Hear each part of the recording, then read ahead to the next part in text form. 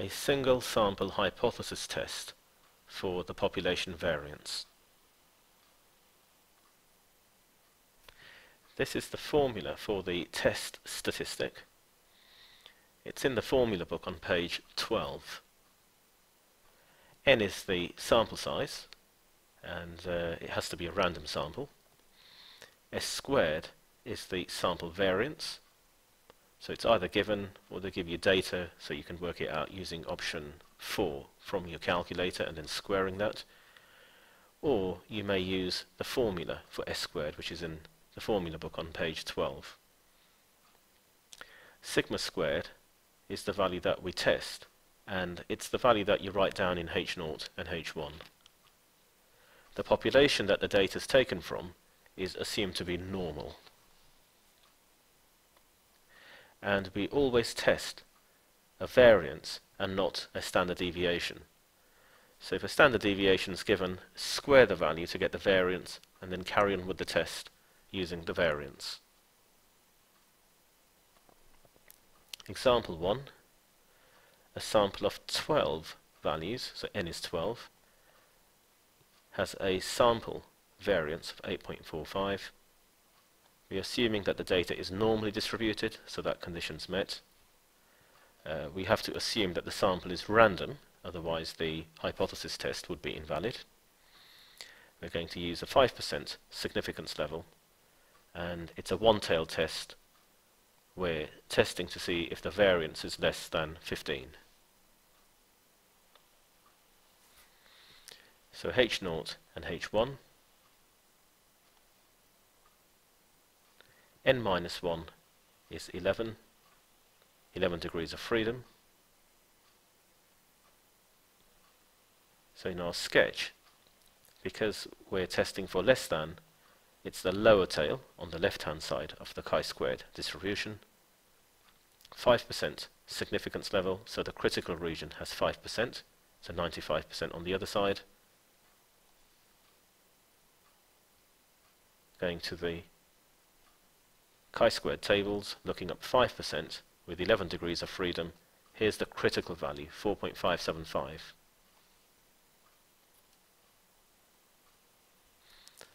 Applying the formula, so n minus 1 is 12 minus 1, 11, s squared, 8.45, sigma squared, 15.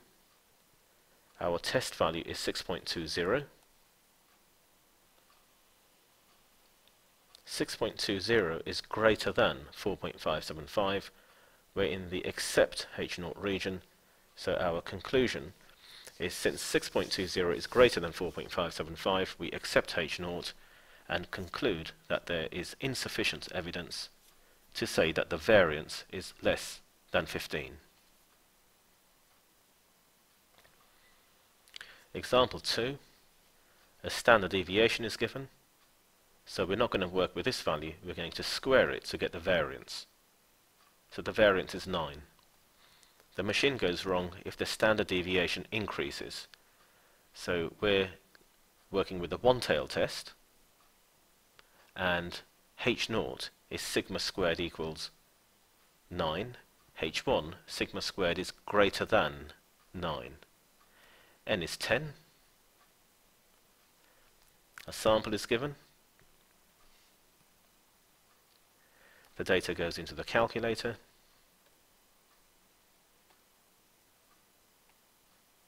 Option 4 for the sample standard deviation.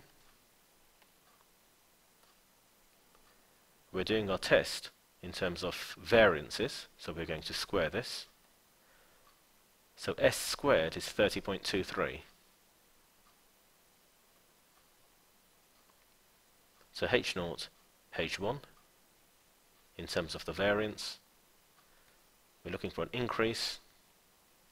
So it's a one-tail test. It's the upper tail on the right-hand side of the chi-squared distribution. Here's our s squared value, and this condition's met that the population is assumed to be normal.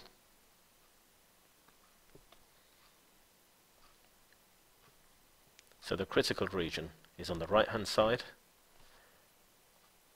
because H1 says the variance is greater than, the arrow is pointing to the right, so the critical region is on the right. We look up 99% from the chi-squared tables with 9 degrees of freedom. Here's our critical value.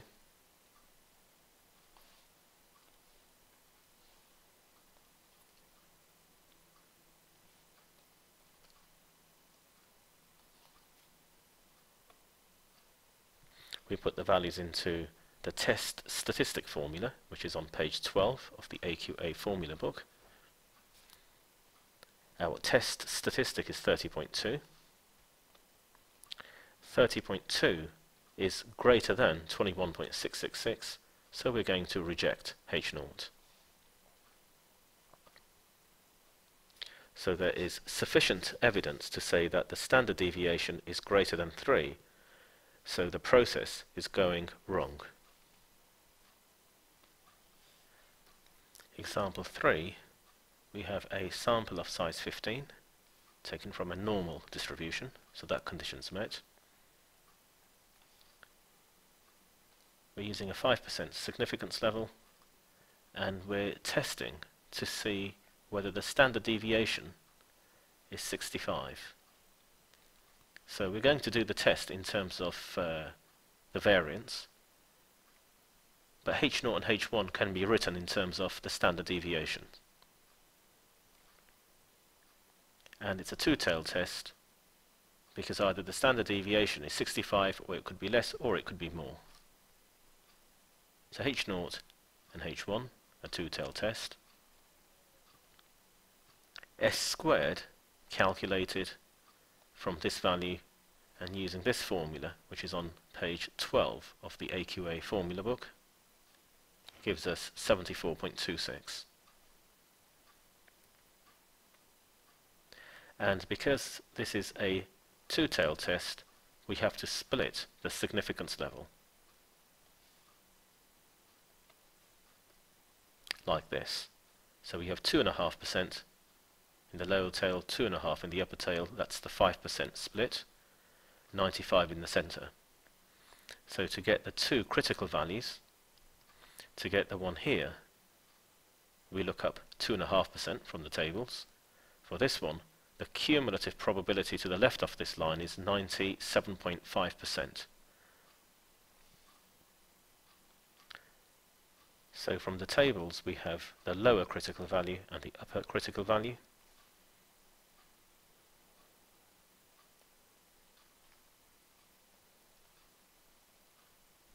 We calculate our test statistic. Remember, this value here is a variance, and we had a standard deviation of 65. So taking the value from H0 there and squaring it to get the variance. So our test value is 0.246, which is less than 5.629. So we're going to reject H0. There is sufficient evidence to say that the standard deviation is not 65. So the conclusion here is in terms of the standard deviation, which is what we were testing to begin with. So H0 and H1 can be written in terms of a standard deviation if that's what you're testing, or a variance if that's what you're testing. But the actual test, so this formula, the test statistic, is all in terms of a variance. So this must be a variance and not the standard deviation. And then the final conclusion is in terms of whatever you're testing for, whether it's standard deviation or variance. To do the hypothesis test, we've made use of the sample variance and the population variance. So we have both of these values, and we either accept H0 or we reject H0. If we've accepted H0, we're saying that this value is true, it's correct, we found evidence for it, so we can use this value for any subsequent calculations. We go with this, and we're not going to use the S squared value anymore for any further calculations that we do. If on the other hand we've rejected h0, then we've rejected this value. So we can't use that for any further calculations, in which case we're going to use s squared wherever we need to use a variance.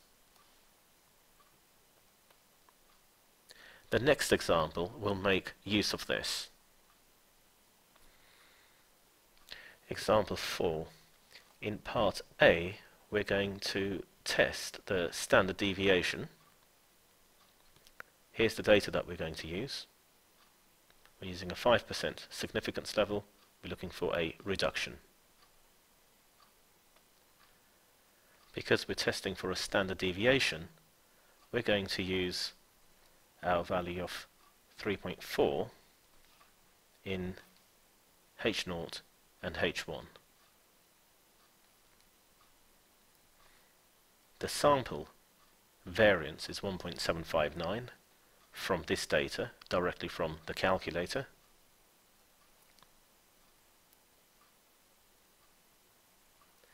We're looking for a reduction, so the arrow points to the left. The critical region is on the left. It's a one-tail test. The chi-squared tables give us a critical value of 2.167. N is equal to 8, so there are 8 minus 1, 7 degrees of freedom. Using the formula, we have a test statistic of 1.87.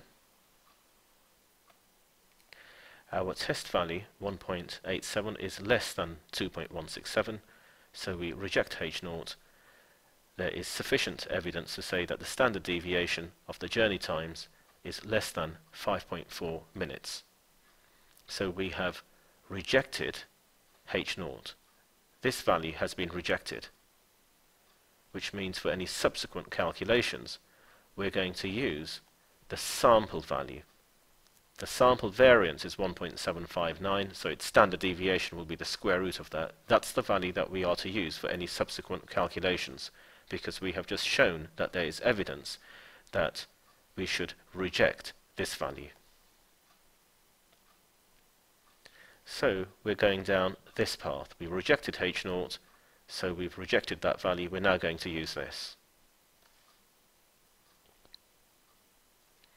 Part B, we're going to test the mean journey time, and the mean is 20.3 minutes, using the same sample.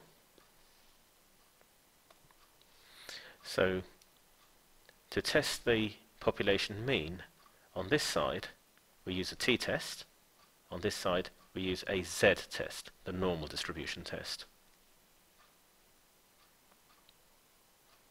So testing to see whether there has been a reduction in the mean journey time, so a one-tail test, we have this calculation, and the test statistic minus 4.5 is less than minus 1.895, so we're going to reject h0.